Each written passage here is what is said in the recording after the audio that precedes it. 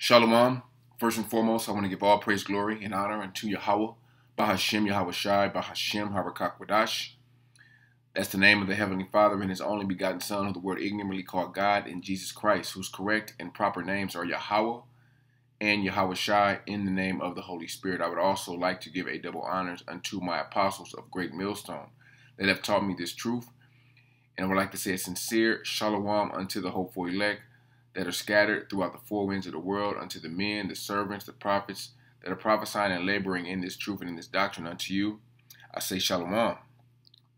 This is the resistance of the New World Order, which this is the beginning of the resistance. All right, because Esau Edom, the so-called white man, has an agenda, a worldwide global agenda, the global reset, whatever you want to call it. Okay, and there's going to be resistance.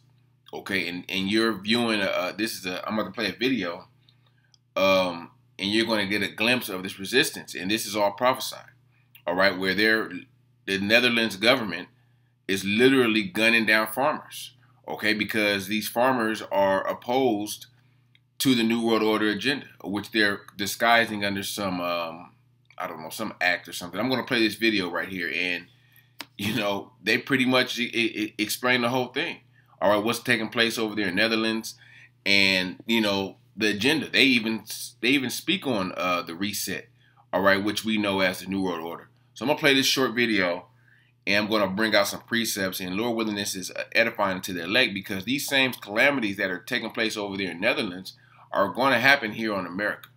All right, that's what people don't realize. We can watch this from afar and think that, damn, that's fucked up. What these people are going through. But eventually that's going to take place here.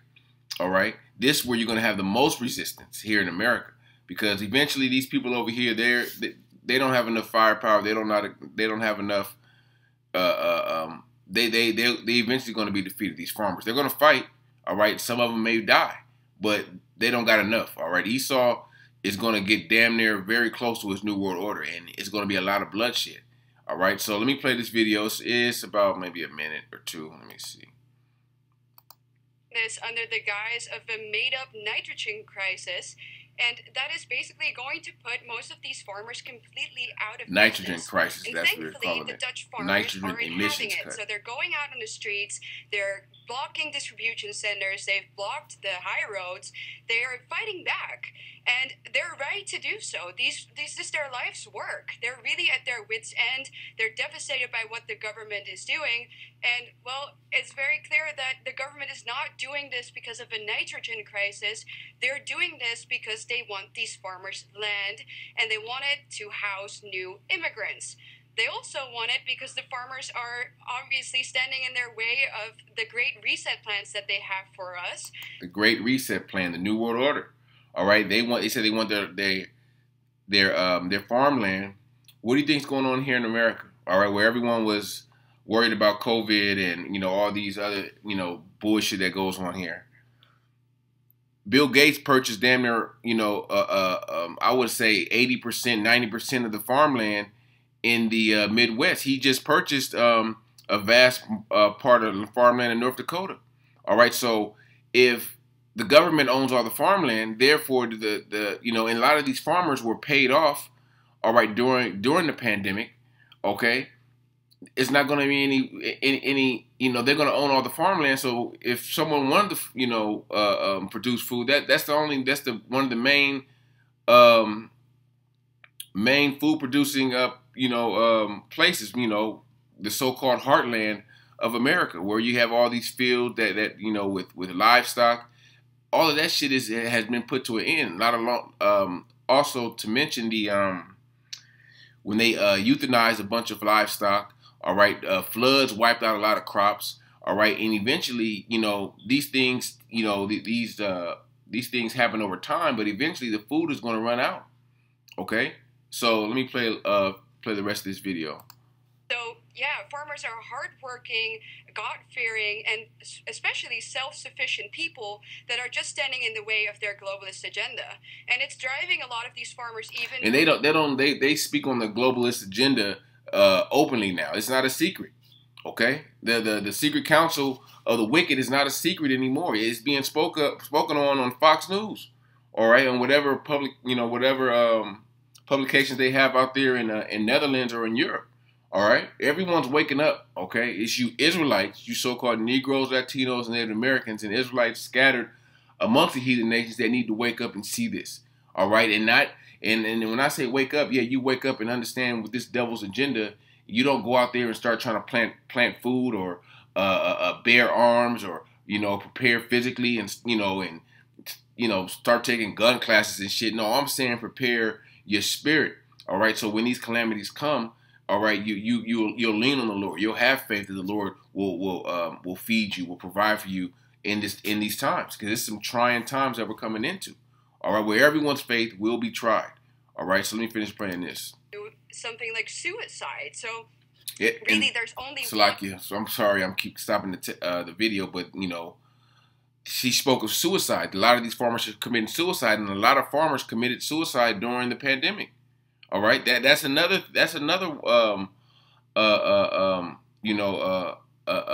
something that these people are dealing with, or they're bugging out over. All right, they're losing their farms. These people didn't have these farms. These farms were in their family for generations, and now they're losing them. Okay, because of this New World Order agenda, and a lot of these are Edomites, and they can't take it, so they just they offer themselves. All right, so I'm gonna let it all play right now. Term that we can use for the things that our government under Premier Mark Rutte is doing right now, and that is communism. So messing with a food supply tends to cause food crises and then famines. You're seeing this in the developing world thanks to climate activism and the war in Ukraine. Are normal Dutch citizens who aren't farmers worried about what happens when you shut the farms down? Absolutely. They understand it. No farmers, no food. And that's why the farmers have blocked these distribution centers, because within a matter of a couple of hours, we saw that the supermarkets were empty. And ordinary citizens understand this. The problem is that the state doesn't seem to understand this, or it's what they want.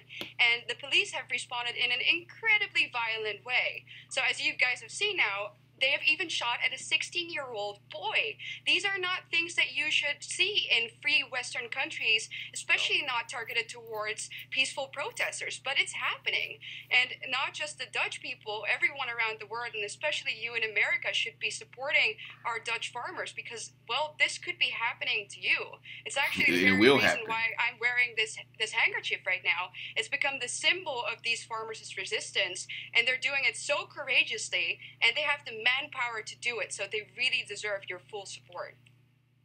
We should be worried about the big things, and the food supply is the biggest thing. So we appreciate that explanation, even for Dingerblood. Thanks so much for joining us. So they spoke of famine, they spoke of these food shortages. This is orchestrated, but it's all orchestrated at the end of the day by Yahawah, Bahasham, Yahawashi, though. The Heavenly Father is orchestrating this famine and using Esau, Edom, all right, the so-called white man, to do it. Okay? So, and eventually, not just the farmers, but the people who have to go to the grocery stores and get this and buy food for their families, all right, take care of their families. They're gonna join the fight with the farmers because it affects them also. All right, so that's the resistance. That's the beginning of this New World Order resistance. But eventually Esau's gonna do what they do.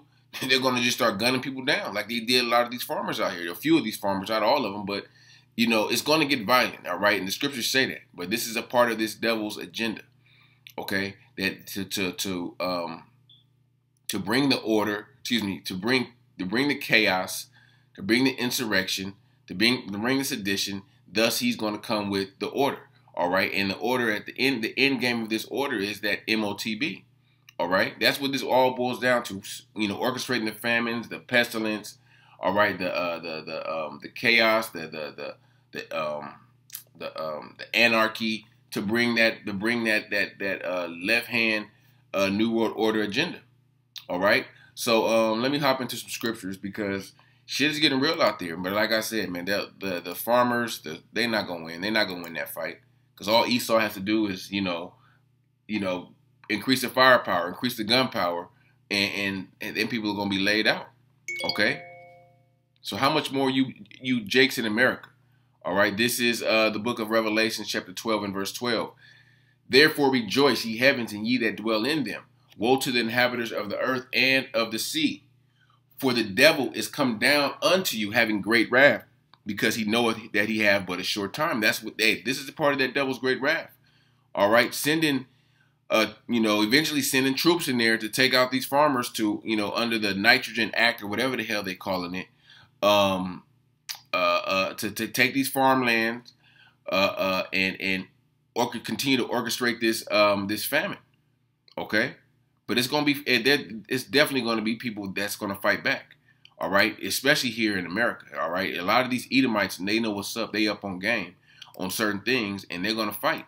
All right, they're going to fight their government. They're going to fight their local government. All right, their cities. Within their cities, they're going to fight. All right, and a lot of them to the death. But it's prophesied. All right, but you Israelites, this is not your fight. All right, if you up here fighting for democracy and all this shit, that's not our fight. Okay. It's a spiritual fight within us, all right? Because with all these things going on, we still are going to have to depend on the Heavenly Father and His Son to deliver us, to guide us through His Spirit, all right? But let me grab this, Isaiah 19:2. I will set the Egyptians against the Egyptians, and they shall fight everyone against his brother, and everyone against his neighbor, city against city, and kingdom against kingdom. So eventually, this is not just going to be, it's going to gradually go from a fight between the police and the farmers into the people and the police. And eventually the police are going to join the fight with the people against the government as a whole. Okay, so it's going to grow into a larger fight amongst the people. All right, because it's going to, like I said, you're going to have your resistance, and you're going to have your people that's just going to lay down and take whatever the government gives them, and ultimately it's that MOTB. Okay, but like I said, you're going to have your resistance, and this is the beginning of that resistance. But this was spoken of by the prophets, and by the head prophet. Yahawashi spoke of this. This is the book of Matthew chapter 24. I'm going to just go straight to the point, verse 6. Ye shall hear of wars and rumors of wars. See that ye be not troubled, for all these things must come to pass, but the end is not yet. For nation shall rise against nation, and kingdom against kingdom, and there shall be famines, pestilence, and earthquakes in divers places. These are the beginning. All these are the beginning of sorrows. This is the beginning. All right, you think this is going to go away over here in Netherlands? It's not going to go away. All right, this is something that's going to continue to progress into something larger. All right, and this is going to obviously affect a lot of these other European countries also, not just the Netherlands. All right, Italy, Spain, Germany. Okay, Sweden. All right, the UK. All these European countries are going to be affected. And America also, all right, like I stated, America is going to be affected greatly because this place is so dependent on, none of these people are self-sufficient here, all right? They don't know how to grow their own food. A lot of these people don't know how to hunt, all right? They don't even know how to clean fish. So they're just used to going to the supermarkets, grabbing what they need, going to Costco, Sam's Club, grabbing what they need, and going home and cooking it, okay? So once these grocery stores begin to take a hit, all right, once these grocery stores, these farms could begin to not push out any food to these food processing plants, all right. And another thing, these food processing plants have been somehow, some way, burned down or caught on fire somehow, or basically it's being destroyed. Okay, that's all part of that orchestrated famine that we see taking place.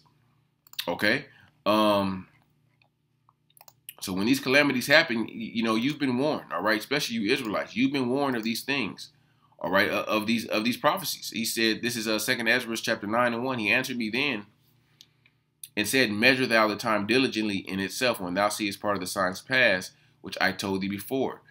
Then shall thou understand that it is the very same time wherein the highest will begin to visit the world which he made. All right, so these are those signs, these are those tokens that the Heavenly Father would give us when he's about to make his return. Like the scripture says, no man knoweth that when the Heavenly Father, Yahawah, was going to send his son, Yahawashi, back, but he said he would give us signs. He would say he would give us these prophecies to give us warning of the times, of the coming of our Lord Yahawashi. Verse 3, therefore, when there shall be seen earthquakes and uproars of the people in the world. And this is clearly an uproar of the people. These people, just specifically the farmers now, are in uproar, all right, of the conditions, of the time, of the things that are going on, all right. They're They're fighting back. A brother from I can't think of the brother's name. Dawadan. I think the brother's from Chicago. He did a quick lesson this week, showing how this in the same, referring to the same situation where the farmers went out and got a tank, all right, to fight against the police. Okay, that's where that's the level where it's at where it's at right now over there in the Netherlands. All right, with these Dutch farmers fighting back. Okay, but like I said, hey, that's a valiant effort, but they're not going to win because Esau, at the end of the day, has more firepower. All right, this is 2nd Ezra chapter 6, and I'm going to hit verse 22. And suddenly shall the sown places appear unsown; the full storehouses shall suddenly be found empty. And those main storehouses that are going to be found empty are these grocery stores. All right, because if the farmers can't produce the food, all right, they can't, they're not bringing in any crops because they busy fighting off the damn police. All right, eventually it's a chain reaction that's going to take place. The foods won't get to the processing plants, and the processing plants won't ship them to the stores. So the full storehouses, these full grocery stores, your Albertsons, your Vons, all right, are going to be empty. Okay, they're going to be empty. They're not going to have any food. All right, eventually, all right, they're going to have, for a while they'll have food, but it won't come in as it usually comes in, maybe once a week, which is, hey, that's a famine in itself because these grocery stores, or at least these cities, all right, they can't survive off, they could, I won't put it like that, but once the food stops coming in, all right, the price of these foods are going to go up. All right, and everyone won't be able to afford these foods, but they're not going to be coming in every 3 days, every 2 days, these trucks. All right, they may be coming in every week, so it's going to be a rush to get the food. Therefore, you're going to have to have the military, all right, national guards in front of these grocery stores, all right, restoring order somewhat. All right, but eventually people are going to, hey, they're not going to care. Like the scripture says, I'm going to get that in 2nd Ezra 15. They're not going to regard their kings or their princes. All right, they're not going to regard the mandates or curfews or people are going to get tired of standing in line waiting on food. So hey, eventually people are going to just rush the stores, and eventually it's going to shut those stores down. All right, so let me get back to the scripture. And verse 23: And the trumpet shall give a sound, which when every man heareth, they shall be suddenly afraid. And at that time, friends shall fight one against another like enemies, and the earth shall stand in fear with those that dwell therein. And the springs of the fountains shall stand still, and for 3 hours they shall not run. Just said, the point I want to make is friends shall fight one against another like enemies. And don't you think that some of these farmers were once friends? Maybe grew up with some of these police that are at their neck right now. All right, so it's going to be, the scriptures say in that same chapter I was reading, Matthew 24, the love of many shall wax cold. So ain't nobody going to give a shit about friends in that day. All right, everyone's going to be worried about them and theirs, how they can get food for their families. All right, that's where we at with this. All right, and you're seeing a glimpse of the future over here in the Netherlands. All right, let me jump up to 2nd Ezra 15. Let me go straight to the point. I actually want to start at verse 15. I'll start at 14. Woe to the world and them that dwell therein, for the sword in their destruction draweth nigh, and one people shall stand up and fight against another with swords in their hands. That's what you're seeing. Okay, the police are shooting at them, are gunning down farmers. So what do you think the farmers are eventually going to do? Like I told you, the brother put up a lesson that said they got a tank. So if they got a tank, they damn sure got AKs and ARs or handguns or whatever. So they're going to fight back. And the modern day sword is the gun. Okay? Verse 16. For they shall be sedition among men and invading one another, and they shall not regard their kings nor princes, and the course of their actions shall stand in their power. Like I said, people are going to take matters into their own hands. What do you think these farmers are doing? They didn't get any approval from the government to go get a tank or go get guns or organize these protests, and they didn't get no like I said the okay from the from their government officials. They just went out and did it. These people are not waiting for Esau's approval anymore. All right, like I said, this is the resistance. This is the New World Order resistance that's going to take place. Okay. A man shall desire to go into a city and shall not be able, for because of their pride the city shall be troubled, the houses shall be destroyed, and men shall be afraid. All right. Just complete calamity. All right. The city shall be troubled. They're going to shut these cities off. When these type of things start to begin to happen, especially here in America, they're going to shut off these states. All right. You won't be able to leave your respective state. All right. You won't be able to leave your city. Okay. Hey, and if you try to, hey, you're more than likely going to get gunned down. All right, they're going to have curfews in place where you won't be able to leave your homes. All right, hey, and at the end of the day, shit, during these times, you're not going to want to leave your home because it ain't going to be safe out there. All right, you leave your home, you may not come back. There's a good possibility that you won't return to your home in these days. Whether you're going out to look for food, whether you're going out to look for medical supplies, whatever it may be, if you leave your home when it's martial law and it's just, the streets is crazy, you're probably not gonna make it back home. All right, and that's real shit. Let me see. Let me jump over to verse chapter 16. There's a verse in there I want to get that speaks of the famine, that speaks of the field. This is 2nd Ezra 16 and verse 32. And the earth shall be laid waste, and the fields thereof shall wax old. Okay, ain't nobody going to be tilling these fields. Once these Edomites, once these police get these farmers out the way, all right, ain't nobody going to till those fields. It's going to, what the scripture's going to say, the fields are going to wax old, all right? Ain't no one going to water them, all right? So all the food is going to just rot and be destroyed, all right? And her ways and her paths shall grow full of thorns, because no man shall travel there through. All right, so you see that it's an orchestrated famine that's taking place. All right, because at the same time, once there's no fields will be tilled, the fields is all bearing the fruit. Esau has laboratories, have these big factories where they're producing food. All right, it's not natural food. But that's what they're going to be trying to push on the people. That's what they're pushing on the people now.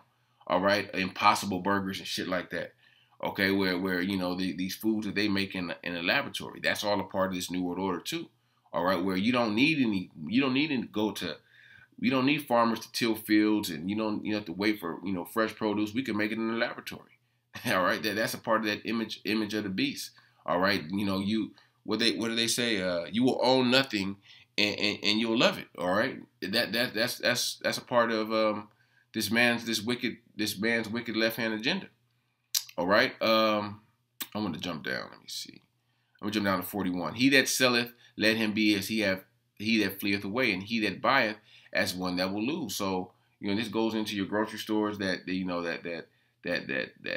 or markets that sell these not just food, but all types of goods. He that occupieth merchandise, as he have no profit by it, and he that buildeth is that as he that shall not dwell therein. All right, so like I said, that goes into the merchandise. A lot of these places that that have merchandise, they're not going to make a profit by it because the dollar's steadily dropping. People ain't going to have no money to buy anything but food or gas, all right, or basic necessities. So they're not going to make a profit by it. Okay, but like I said, all these things boil down to what? The New World Order. All right, Esau's doing all of this for their end game. Okay, which is the New World Order agenda. Okay, all this shit that's going on, this is their end game right here. This is Revelations 13, and I'm gonna start at verse 15. And it was I'll start it. Let me see. Let me go down. Yeah, I'll start at